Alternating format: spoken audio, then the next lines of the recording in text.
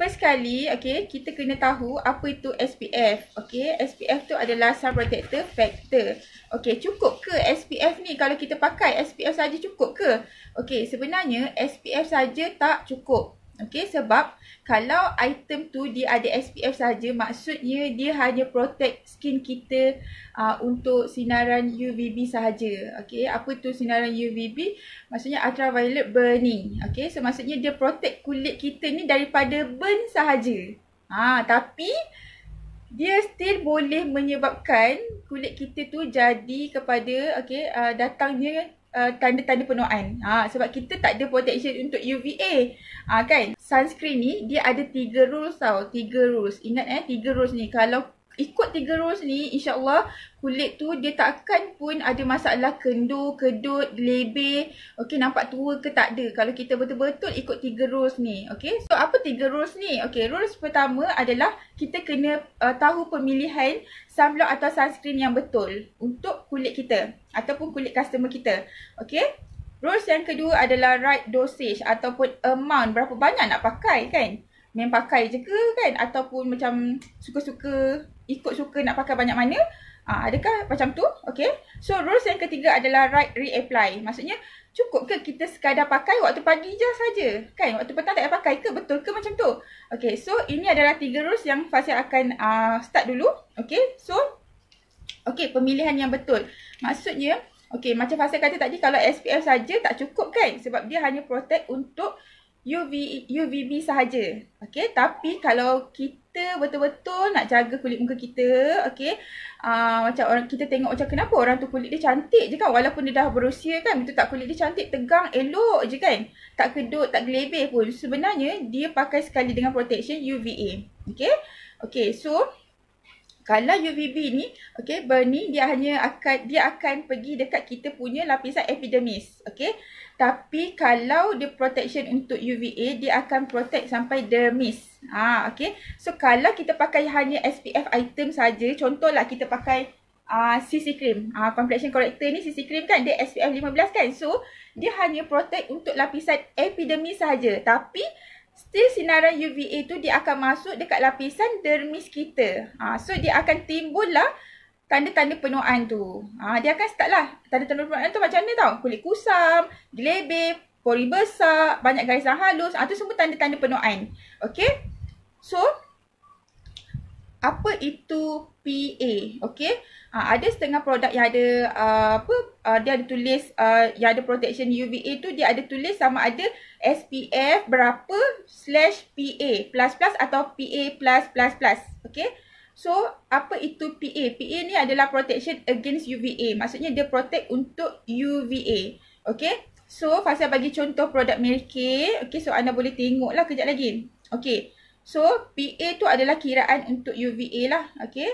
So, plus tu pada botol sunscreen tu atau sunblock tu, itu adalah menunjukkan kekuatan UVA dalam sunblock tu. Okay, makin banyak plus makin bagus lah. Tapi setakat ni kita ada sampai 3 plus saja kalau kat Mary Kay. Dia punya dalam dia punya sunblock atau sunscreen tu kan, maksimum pun 3 plus. Okay, so maksudnya itu lebih kuat sikit. Okay, so Fasihah bagi contoh produk Mary Kay yang ada perkataan yang dia protect UVA dan juga UVB tu. Okay, so anda boleh tengok dekat anda punya sendiri juga. Okay, kalau ni Fasihah bagi contoh apa yang Fasihah ada lah. Okay, kalau kita tengok dekat Time Wise 3D Day Cream ni, okay, dia Age Minimize 3D Day Cream SPF 30 Broad Spectrum Sunscreen. So maksudnya, okay, Day Cream Time Wise 3D ni dia protect kita punya kulit daripada sinaran UVB dan juga UVA. Okay, kalau produk tu dia ada tulis broad spectrum, okay, and then ada tulis PA++, maksudnya dia protect untuk sinaran ultraviolet aging. So dia bagus lah. Okay, faham tak? Okay. Okay, so macam Fasihah pakai 2 tau. Kalau siang kan Fasihah akan pakai day cream ni. Lepas tu Fasihah akan pakai honey glow. Okay. Duduk rumah pun kena pakai tau. Jangan tak pakai. Okay. So kalau kita tengok dekat honey glow finisher ni, dia tulis SPF 35/PA++. Okay, so maksudnya honey glow ni dia protect daripada kulit kita daripada sinaran UVB dan juga UVA. Okay, ultraviolet burning dan juga ultraviolet aging. So dia sangat-sangat bagus. Okay, siapa yang tengok muka dia kat cermin kan, siapa yang ada masalah, okay, dia perasan banyak sangat garis halus kat muka dia, pori besar, muka melebeh, dah start nampak tua, nampak berusia, muka nampak berusia daripada umur. So start hari ni konsisten lah pakai sunscreen atau sunblock. Faham tak? Jangan tak pakai. Sebab itu adalah salah satu rahsia kulit kita, okay, dia kita dapat prevent daripada tanda-tanda penuaan tu juga. And then kulit tu akan maintain je, gebu je. Faham tak? Tegang je, okay?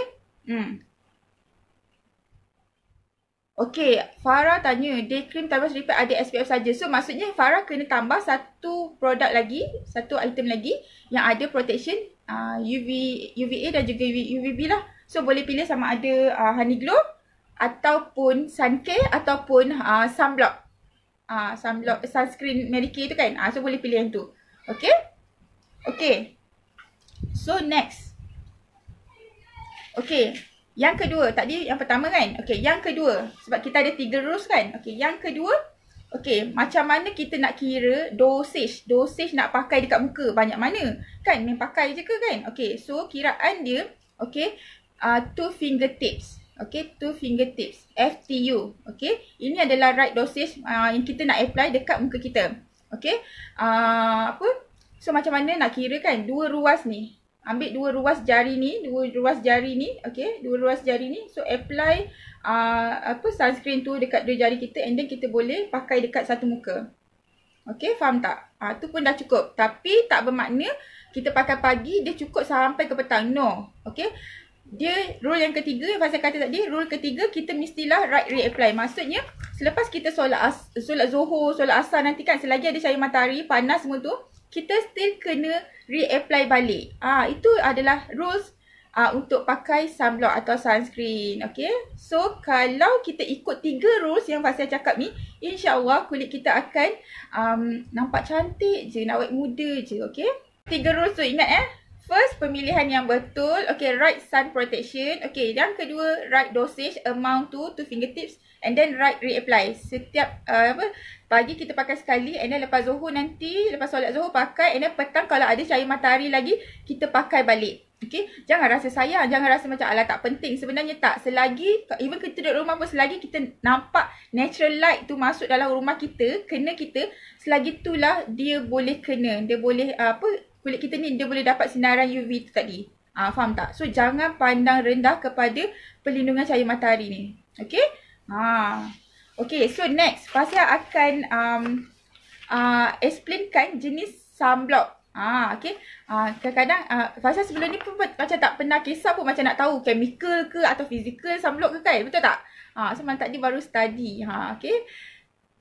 Okay, sekejap lagi saya jawab soalan ni semua. Dengar dulu saya explain. Mana tahu nanti soalan anda tu dah terjawab dekat saya punya explanation ni. Okay, so untuk sun protection ni kan, ataupun sunblock ataupun sunscreen ni, dia ada 2 jenis tau. 2 jenis. Ingat dia ada 2 jenis. Okay, apa jenis yang pertama? Yang pertama dia ada chemical sunscreen.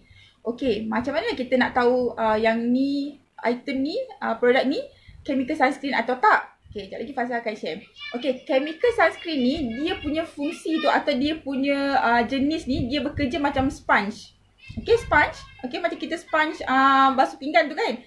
Sponge, okay. Ingat chemical sunscreen dia berfungsi, dia bekerja macam sponge.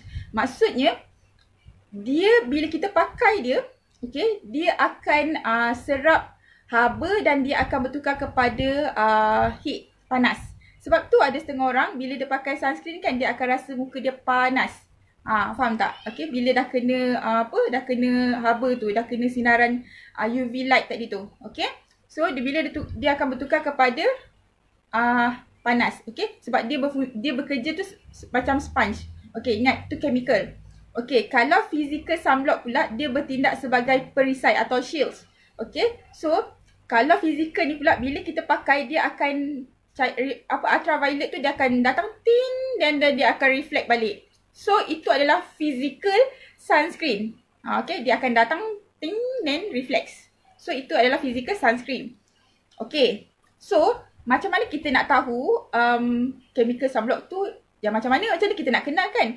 Fizikal tu macam mana kita nak kenal kan, betul tak? Okay, so kalau chemical sunscreen, okay, kita boleh tengok dekat belakang produk tu dia ada tulis. Okay, dia ada tulis. Ajar dulu. Yes, saya ajar dulu tau. Nanti saya tengok soalan. Okay. Okay, so yang Fasihah pegang ni kan, day cream time wash 3D kan? Okay, ini adalah chemical sunscreen. Okay, kenapa Fasihah cakap chemical sunscreen? Okay, so kita tengok dekat belakang tube dia ni. Okay, kalau dia ada tulis oxybenzone, octiselate, okay, lepas tu ovobenzone. Okay, so maksudnya itu adalah jenis chemical sunscreen. Okay, so dia akan, bila kita pakai kan, sebab dia berfungsi sebagai macam sponge kan. Okay, dia punya fungsi tu, dia akan bekerja macam sponge. So dia akan serap, dia akan hasilkan haba, dia akan serap dan dia akan hasilkan kepanasan tu. Okay, so siapa yang kulit sensitif, okay, dia tak digalakkan lah pakai jenis chemical ni. Dia kena pakai jenis physical. Faham tak? Sebab kalau orang kulit sensitif, okay, kalau dia pakai jenis chemical yang macam time wash 3D ni, okay, dia akan rasa panas tu. So dia takut dia tak tahan dengan, kulit dia tu tak tahan dengan tekstur dan rasa sunscreen tu. Faham tak? Okay, sebab tu kita akan perasan ataupun kita akan dapat komplain daripada customer atau BC kita sendiri, VIP BC kan. Dia akan kata, kenapa lepas pakai sunscreen ni rasa pedih kan, rasa macam merah-merah. So kita kena tahu yang tu lah. Ni yang Fasihah tengah explain ni. Faham tak? Okay. Okay. Lepas tu, okay, physical sunscreen pula. Okay, kalau kita nak kenal physical sunscreen tu, dekat belakang produk tu lah, dia ada tulis titanium dioxide, zinc dioxide. Nak sebut pun. Okay, so itu adalah ciri-ciri kepada physical dan juga chemical sunscreen. Kalau untuk physical sunblock ni kan, kalau kita pakai, okay, better tunggu dalam 10 minit and then baru kita keluar rumah. Dia macam tu. Itu lebih efektif lah sebenarnya kalau untuk physical sunscreen. Okay, better tunggu 10 minit and then kita baru keluar rumah. Okay, jangan pakai-pakai terus keluar. Okay, actually, okay, macam apa sebelum ni pun yang Fasihah tahu, kalau kita pakai SPF item ataupun sunscreen, sunblock semua kan, better kita pakai setengah jam lah, macam tu, setengah jam awal. Then lepas tu baru kita keluar. Sebenarnya baru efektif sebenarnya result dia. Seriously. Okay. Dia jangan kita pakai-pakai lepas tu terus keluar. No, jangan. Okay, at least kita tunggu, paling common pun 15 minit lah. 10 ke 15 minit tunggu. Okay, pakai siap-siap lah. Kita dah tahu kita nak keluar kan. Mesti kita tahu kita nak keluar kan. So, pakai siap-siap. Okay, and then tunggu kejap baru keluar balik. Okay. Okay. Okay, lagi satu. Okay, ni Fasihah share juga. Okay, apa beza sunblock dengan sunscreen? Actually tak ada beza pun, tak ada spesifik beza pun sebenarnya. Tak ada spesifik beza. Okay, tak kisahlah nama dia panggil, dia tulis sunscreen ke sunblock ke apa ke. Okay, yang penting, okay, 3 rules tadi tu kita ikut. Dah okay dah. So jangan pening-pening kepala pun. Okay, jangan pening macam tak pandai ni confuse ke apa ke. Jangan. Okay. Okay.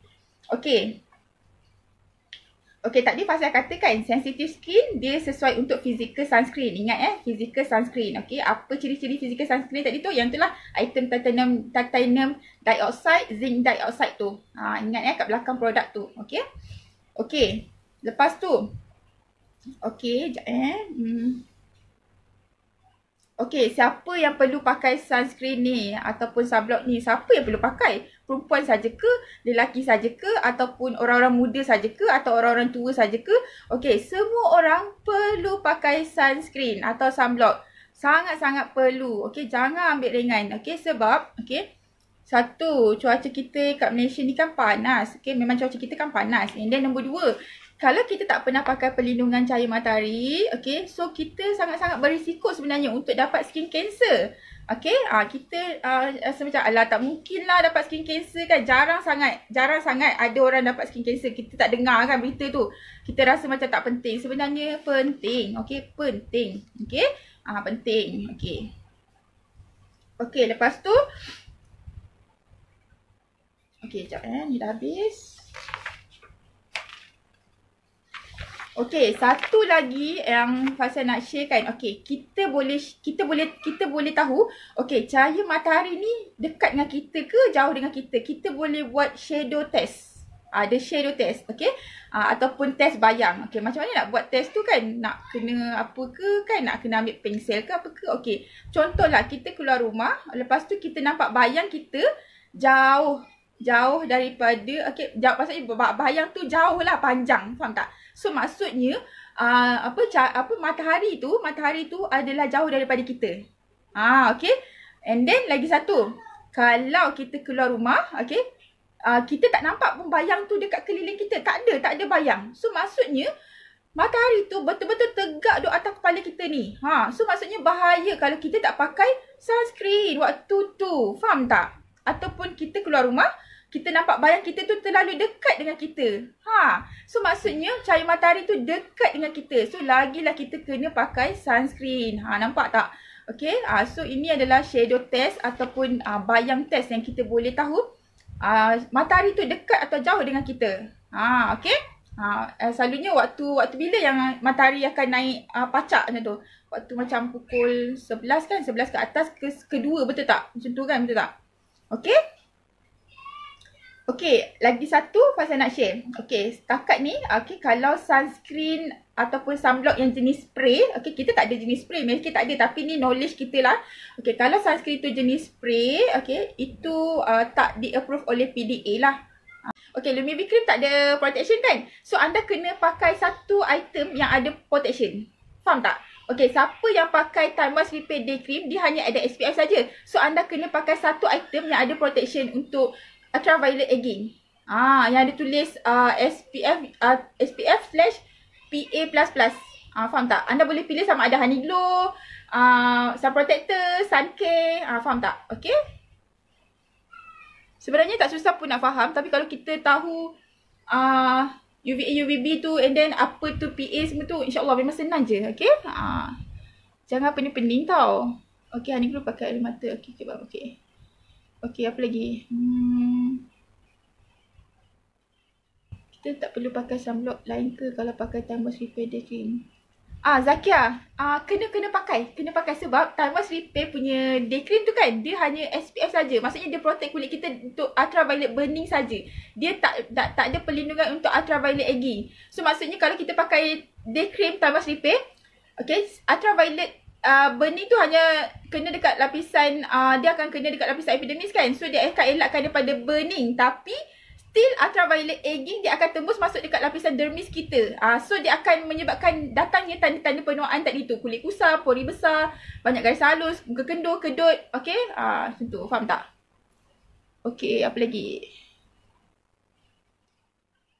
Okay, soalan bagus. Pernah pakai honey glow dekat area mata, kenapa mata jadi berair? Okay, soalan ni sangat-sangat bagus. Okay, actually Fasihah pun ada experience macam tu.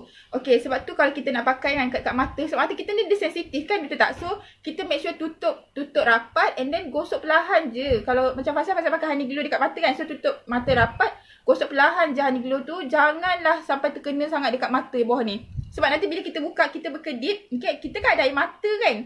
So, takut nanti itu yang buatkan mata kita berair dan jadi pedih. Nanti tengah-tengah ada mata pedih. Okay? Okay, apa lagi? Okay, ini foundation lepas sunscreen. Okay, kalau kita tadi Fasihah ada cakap kan susunan untuk skincare kan. So last sekali sunscreen. So lepas tu terpulang lah nak pakai makeup susunan macam mana pun. Maksudnya make sure last dalam kita punya skincare tu last sekali untuk protection punya. Faham tak? Okay, lepas tu kita pakailah foundation primer and then liquid foundation and then bedak, blusher, macam tu. Dalam kita nak tukar skincare ni, kalau contoh kita pernah pakai produk yang tak selamat lah, produk yang ada mercury semua tu kan, tadetinon, hydroquinone semua tu. So, bila kita nak tukar kepada sesuatu produk, dia tiada istilah nak rest kulit ke apa ke, tak ada tau. Dalam medical yang saya belajar, tak ada istilah kulit kita kena rest ke apa, tak ada. Okay, tapi, okay, saya tak kata saya betul tak. Tapi kalau anda kata anda punya experience sendiri, bila anda rest kulit tu, better lah. Maksudnya bila anda tukar kepada produk medical, nampak kulit tu better. So anda boleh share experience ni dekat customer anda yang ada sejarah penggunaan produk macam anda juga. Macam tu, faham tak? Okay, and then dalam medical juga kita tiada istilah healing process tu. Tak ada. Kita hanya ada istilah radang lah. inflammation. Okay, inflammatory macam tu. Okay, lagi satu saya share experience saya masa saya pergi bercuti dekat Krabi tahun lepas rasanya, tahun lepas. Okay, saya pakai yang sunscreen yang warna kuning tu, yang lama tu. Saya dah tak ada dah sebab dah habis kan. Okay, pakai yang kuning tu kan. Okay, memang seriously saya pakai sebab dekat sana panas tau. Dia tak ada pokok yang banyak kan sebab dia pulau. So, saya buat aktiviti semua kan. So, masa pergi sana, okay, pakai tu memang pakai setengah jam sebelum keluar lah. Okay, so bila aktiviti semua balik bilik, kulit memang langsung tak burn langsung. Langsung tak terbakar, seriously. Okay, and then, okay, bila tengok balik gambar, kita ambil gambar kan, muka tu jadi gelap tau. Sebab apa tau? Dia protect kulit muka kita. Sebab dia betul-betul block cahaya matahari tu daripada kena dekat muka kita. So, dia akan reflect balik sebenarnya. Itu sunblock lah dengan sunscreen. Itu dia punya tu. Sebab dia ada protection UVA dan juga UVB. Macam apa yang saya cakap tadi tu. So, dia sangat bagus. Dia tak, jangan risau. Dia tak sumbatkan pori kita pun. Okay. Kalau produk tu dia dah kata, Medicare punya produk tu dia dah kata boleh guna untuk muka dan badan, maksudnya dia selamat lah. So jangan risau sebab produk Medicare dia nak dihasilkan pun, saintis tu memang dia dah buat study dah. So jangan risau. Okay, sebab produk Medicare semua ada saintis kan, betul tak? Okay. Kalau kita banyak berurusan kat luar, so Fasihah galakkan, okay, facial cloth ni anda bawa lah, letak packaging cantik-cantik dalam bag, okay. Beli plastik IKEA tu kan yang ada zipper tu kan. So packaging cantik dalam tu, so masuk dalam handbag. Kalau ada 10 handbag, masuk dalam 10 handbag. So kalau kita tukar handbag pun, kita still ada benda tu dalam bag. So basahkan je cotton ni, and then lap muka. Lepas tu kalau pakai makeup, guna makeup remover, remove, and then pakai balik. Lepas tu lagi efektif lah sebenarnya. Faham tak? Okay.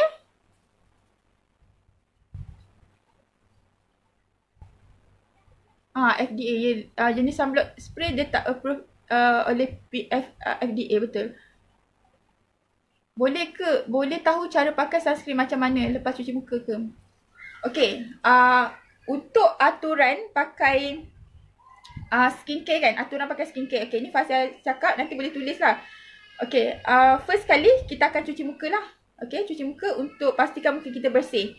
Okay, yang kedua kita akan pakai toner. Okay, kalau kita, ataupun penyegar, kalau kita tak pakai mask hari tu. Okay, penyegar. Okay, yang ketiga kita akan pakai serum.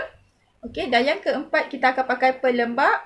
Okay, and then yang kelima kita akan pakai sunscreen. Last sekali sunscreen. Okay, ingat sunscreen yang paling last. Okay. Betul ke kalau kulit berjerawat tak boleh pakai SPF? Okay, tak betul. Tak betul. Kulit jerawat ke, kulit breakout ke, kulit dry ke, kulit minyak ke, kulit kering ke, apa-apa jenis kulit sekalipun, okay, penting sangat pakai sunscreen. Macam saya kata tadi, tiada pengecualian. Okay, faham tak?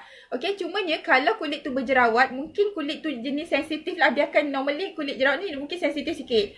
Okay, so kita kena selesaikan masalah jerawat dia tu. Macam mana nak selesaikan masalah jerawat dia tu? Okay, kita boleh pakai mask untuk clearkan dalam liang pori yang tersumbat, keluarkan, okay. And then pakai penyegar, okay, untuk double cleansekan dia. And then pakai moisturizer betul-betul consistently. Maksudnya setiap kali lepas waktu solat pakai juga. Okay, and then pakai protection lepas tu last. Okay, biasanya orang yang naik jerawat ni sebab, okay, macam Fasihah pernah share sebelum ni kan, bila kulit kita terlalu kering, okay, kulit kita ni dia struggle untuk bagi lembapan. Okay, kulit kita dia tak akan hasilkan lembapan tau, tapi dia akan hasilkan minyak. Faham tak? Dia akan hasilkan minyak. Okay, so bila minyak tu dihasilkan, minyak yang banyak keluar, dia boleh menyebabkan kepada pori kita tersumbat. So bila pori kita tersumbat, itu yang akan terjadi jerawat sebenarnya. Okay, itu salah satu faktor kenapa jerawat tu terjadi. Okay, okey, apa lagi? Untuk yang ada jeragat dan ada parut jerawat boleh pakai tak? Dan kalau kulit sensitif pun boleh pakai tak? Yes, boleh. Kena pakai. Siapa yang dah start ada jeragat tu kan, lagilah kena pakai. Sebab kita kan nak protect daripada sinaran ultraviolet aging dan juga ultraviolet burning tadi kan. So memang kena pakai. Okay, sebab okay, kalau kita tak pakai, itu yang sinaran UVA tadi tu dia akan tembus masuk dalam lapisan dermis kita. So dia akan kena dekat akar jeragat tu. Sebab kita semua orang memang dah ada akar jeragat dia tau. Cumanya aktif. Maksudnya aktif tu kalau ada sinaran matahari tu, UV light tadi tu dia masuk, dia tembus, dia macam mengejutkan akar tu untuk keluar. tu yang boleh terjadinya jerawat tu. Okay. Ketebalan jerawat tu boleh jadi kalau langsung kita tak pernah pakai pun. So, kena pakai. So, tiada istilah ada special case skin saja ke? Tak ada. Okay. Dulu kan, masa-masa awal pakai Milky, kan Fasihah pernah pakai produk peeling kan. So, waktu 5 bulan pertama tu memang kulit sangat-sangat sensitif tau. Sensitif macam mana tau? Kulit rasa gatal, rasa mengenyam, rasa panas. Setiap kali pakai Milky punya produk. Tak kisahlah pelembab ke, mask ke, memang rasa pedih. Okay, so kita kena tahu produk kita pakai sebelum ni, dia sebenarnya menipiskan kulit muka kita. Dia merosakkan skin barrier kita. So, kita kena faham benda tu. So, kita kena bagi tempoh, bagi masa untuk kulit kita tu dia elok balik. Dia pulih balik. Skin barrier kita tu elok balik. Faham tak? Okay. So, kita jangan takut macam, takutlah nak pakai rasa pedih, rasa apa. Jangan takut. Okay. Jangan takut. Make sure basic skincare tu, basic routine skincare tu ada, ikut je. Pakai je. Setiap kali walaupun waktu solat, pakai je. Kalau anda ikut apa yang Fasihah share ni kan, insyaAllah memang kulit akan rasa best je lepas tu. Okay. Yes, broad spectrum tu, okay, broad spectrum yang ada tulis broad spectrum, PA++, PA+++, ada 3+ dan 2+, dan broad spectrum maksudnya produk tu dia protect skin kita daripada sinaran UVA. Okay. Kalau SPF tu dia protect untuk UVB saja, ultraviolet burning. Tapi kalau dia tulis broad spectrum, PA++, PA+++, maksudnya dia protect untuk ultraviolet aging. So, kita kena pakai yang ada tulis SPF berapa /PA ataupun dia tulis broad spectrum. SPF broad spectrum. So, maksudnya dia protect untuk UVB dan juga UVA. Faham tak? Ingat tak? Okay. Sharing daripada doktor-doktor skin tu kan. Dia orang cakap SPF yang paling terbaik pun, paling last yang direkomend 50 dah cukup. Kita tak perlu macam taksub sangat sampai nak SPF 100 lah apa ke. Tak perlu pun. Tak perlu pun. Sebab kita kena, macam Fasihah kata tadi, 3 rules tu kita kena ikut. Sebab kita kena reapply. Sebab SPF, sunscreen ni, dia bukan protect kulit kita ni. Lindungi kulit kita ni daripada sinaran ultraviolet ni seharian ke tak. Kita memang still kena reapply balik. Faham tak? Kalau kita tak reapply, sama juga. Still dia boleh kalau dia dah habis dia punya tugas tugas yang first kita apply tu, tugas sunscreen tu sama juga. Dia still boleh masuk juga dalam kita punya kulit, lapisan dermis tadi tu. Faham tak? Okay.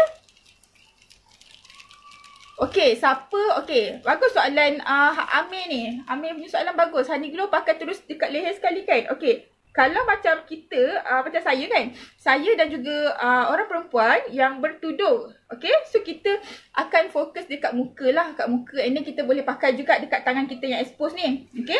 Tapi kalau orang yang free hair kan, ataupun lelaki, okay, kawasan leher terdedah, okay, kadang-kadang kita, ada orang yang pakai baju sampai leher nampak kan, so dekat situ pun kita kena pakai juga sebenarnya, sunscreen, faham tak? Sebab takkanlah muka je kan. So, sebenarnya sini kan terdedah juga kan. So, pakai jugalah. Faham tak? Okay. Okay, kejap. Minta maaf nak tanya. Saya budak baru nak up. Okay. Tak apalah, baru nak up ke, dah lama up ke kan. BBNU ke. Kita sama-sama belajar. Okay, jangan rasa ni. Okay, malam dah tak perlu pakai suncare ke Fasihah atas siapa yang tahu. Okay, untuk malam. Okay, malam. Sebenarnya, okay, soalan bagus sebenarnya. Sebenarnya, lampu, okay, and then handphone punya cahaya ni pun dia boleh rosakkan kulit muka kita. Okay, tapi malam sebenarnya jarang orang nak pakai sunscreen. So, malam tak pakai pun tak apa. Faham tak? Okay. Even malam tak ada cahaya matahari pun, tapi cahaya lampu tu kan, dia punya panas tu, pun boleh apakan muka kita juga. Okay. Sunscreen MK ni sangat best. Cepat serap. Alamak. Alah, dia dah hilang lah. Kenapa tak boleh ni lah? Lepas pakai sunscreen, boleh pakai Honey Glow ke? Boleh. Tak ada masalah. Kalau Honey Glow tu tergolong dalam sunscreen tak? Yes, Honey Glow tergolong. Okay, dia UVA, UVB protection. Okay. Tak cukup ke tak cukup SPF? Zakia, apa benda tu soalan tu? Tak cukup SPF maksudnya apa? Suncare dan day cream boleh apply sekali atau salah satu je? Suncare, day cream boleh. Day cream time wash repair ada SPF juga kan? Okay, siapa yang pakai time wash repair punya, bukan dia macam ni lah. Okay, siapa yang pakai cream, contohlah Lumivi cream. Okay, Lumivi cream tak ada protection kan? So anda kena pakai satu item yang ada protection. Faham tak? Okay, siapa yang pakai Time Wash Repair Day Cream, dia hanya ada SPF saja. So anda kena pakai satu item yang ada protection untuk ultraviolet aging. Yang ada tulis SPF/PA++. Faham tak? Anda boleh pilih sama ada Honey Glow, sun protector, sun care. Kalau orang yang kulit sensitif, okay, dia tak sesuai pun pakai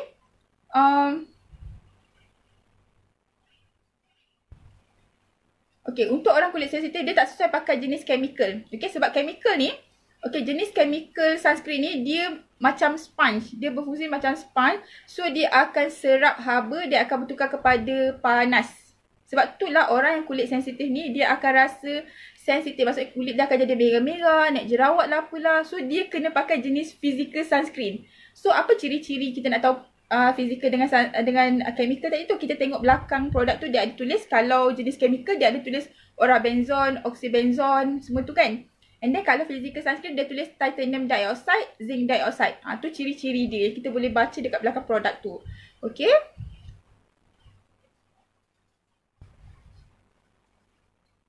Pakai Mary Kay ikut cara betul, jerawat langsung tak naik dah. Alhamdulillah.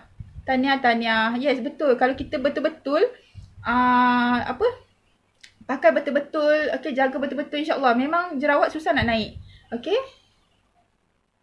Boleh suggest best moisturizer dalam Mary Kay. Okay, Fatin tanya apa moisturizer paling best. Okay, honestly saya cakap produk Mary Kay semua best. Sebab saya dah cuba semua.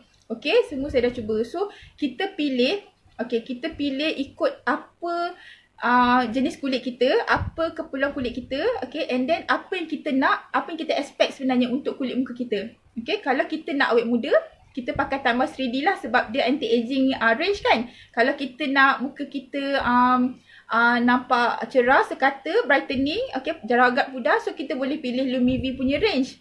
Okay, kalau kita nak tegang, okay, kita nak anti-aging, so kita boleh pilih Time Wash Repair. Faham tak? Sebab tu Mary Kay punya skincare tu, dia ada banyak jenis range dia. Okay, dia tak sama. Tiada istilah semua orang kulit sama, keperluan sama, tak ada istilah tu. Okay, so kita kena tahu dulu kulit kita jenis apa, kenal dulu kulit kita jenis apa. Okay, apa sejarah produk kita pernah guna sebelum ni. Okay, and then apa yang kita nak dekat kulit muka kita. Okay, sebab tu macam Fasihah tak bergantung dekat satu range saja. Fasihah pakai 3 range. Time Wash 3D, Ufinity dan juga Lumivi. Okay. Kenapa kita kena pakai set BE dulu kalau ada histori peeling produk Mercury? Ada kena mengena ke dengan mitos healing proses? Okay. Dalam medical, okay, ni saya ulang balik kan. Okay, dalam medical tiada istilah healing process. Tiada, okay. Nanti buat kena gelak je sebenarnya tau. Okay, tak ada istilah healing process. Okay, cuma kita ada inflammatory lah ataupun radang. Okay, so sebenarnya bila kulit tu breakout, sebenarnya kulit tu dia meradang. Faham tak? Sebab tu dia naik jerawat besar, batu semua kan. Okay, so jangan guna perkataan healing process tu.